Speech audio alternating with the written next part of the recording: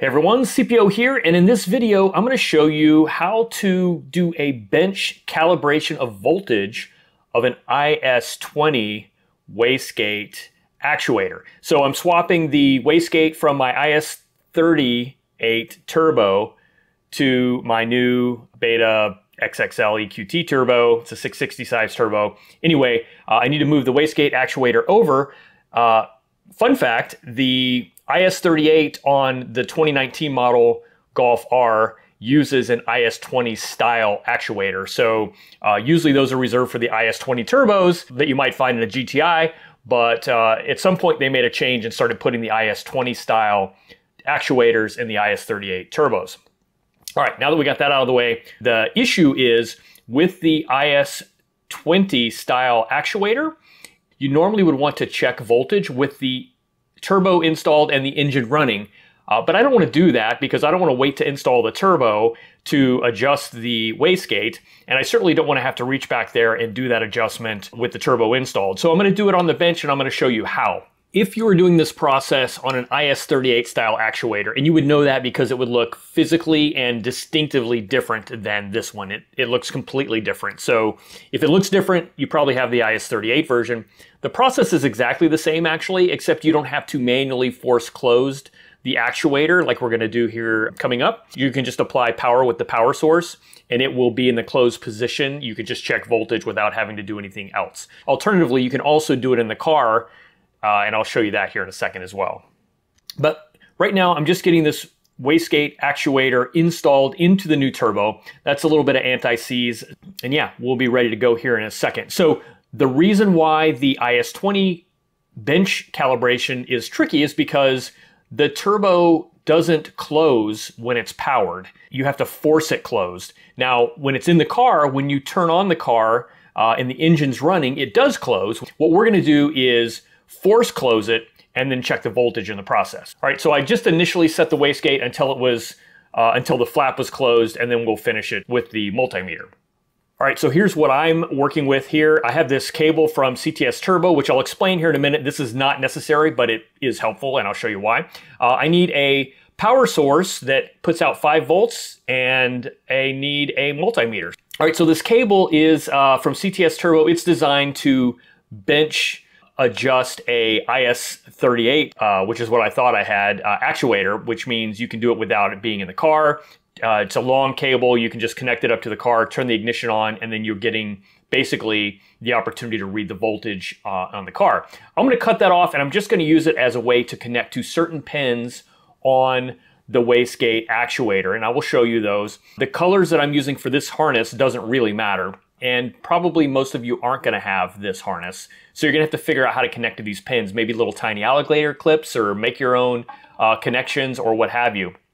So pin number 1 is going to be for our 5 volt power source, 5 volt DC power source. So that's why we're using a 5 volt USB charging adapter. So could be an iPhone charger, could be an Android charger. In my case, it's some random charger I had in a parts bin, but the key is it needs to be 5 volt, and I'll show you that here in a second.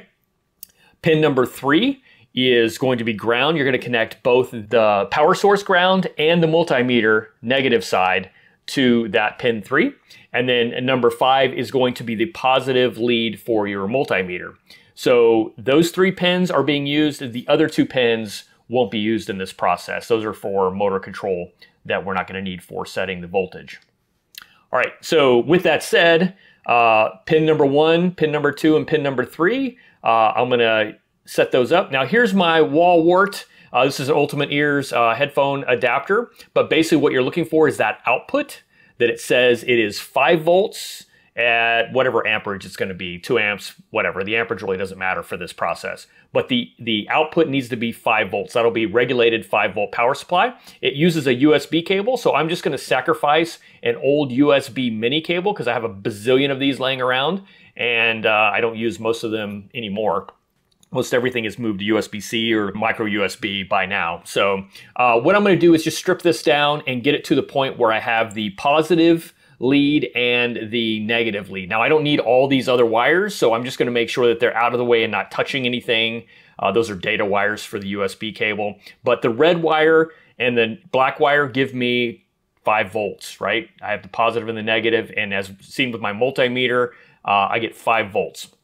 So that's what I'm going to use. So I'm going to connect my 5-volt positive lead to pin number 1, as we talked about before. And I'll show you a diagram here again so you can see that. I'm going to connect the ground to the actuator ground. So there we go. Now my power supply is not plugged in at this point, but ground to ground, red to pin number 1, and then now I'm connecting my positive lead from the multimeter to pin number 5 on the actuator, and then I'm going to connect the ground from the multimeter to that ground pin, which is number 3 on the solenoid wires. So here's a quick diagram. This is what was sent to me to do this process. So again, pin number 1 is going to be your positive voltage from the power source. Pin number 3 is going to be the ground for both your power source and your multimeter. And pin number 5 is going to be the positive from your multimeter.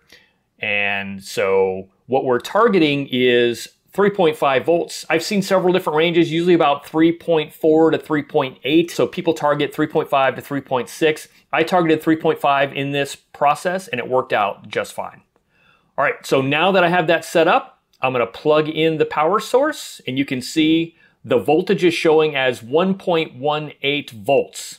And that is the actuator in its rested position, which is why we have to make changes. So you can see here, I have to close manually the actuator valve and then make an adjustment. And what I'm trying to do is get that to 3.5-ish.